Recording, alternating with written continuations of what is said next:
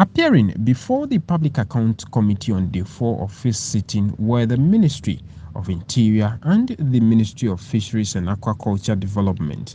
Probing the infractions of the Interior Ministry, the committee questioned why officials varied 2 separate contracts for the constructions of girls' dormitory at one of the Immigration Services training schools and a renovation of the headquarters from 3.9 million Ghana cedis to 8 million cedis without recourse to law. Also that in terms of coming together as security agencies, the customs, port health, national security, small arms, realize that the painting of the GIS and their side, realize the dichotomy, the differences.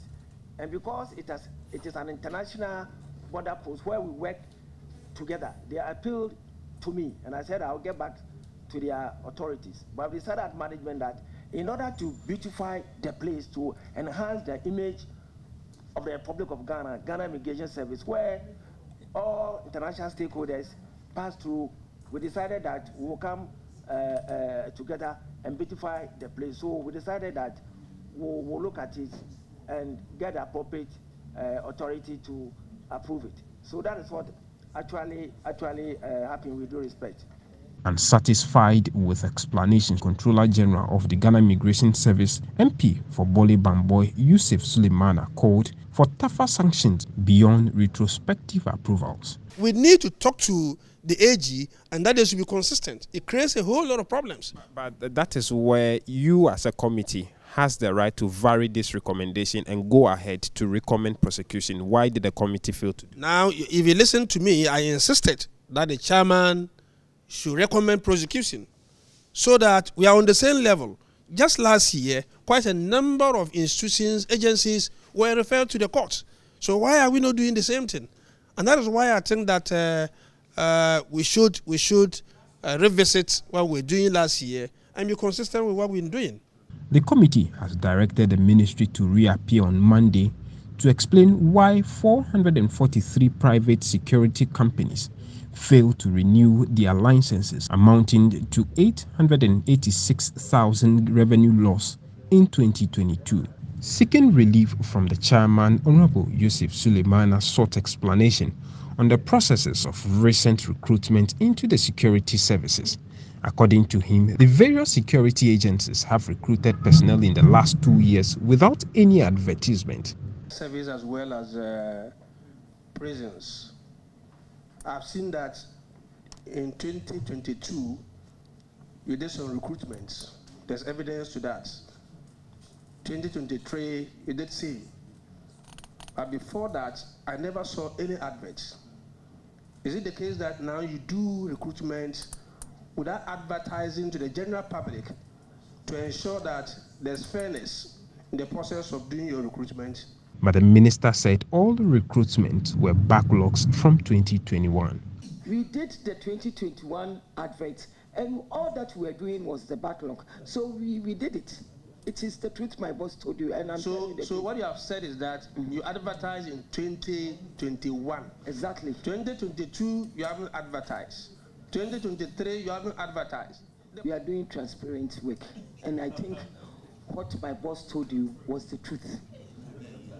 We did the adverts in 2021 and 2023. There was no recruitment. All of them were from 2021-22. So there was no recruitment.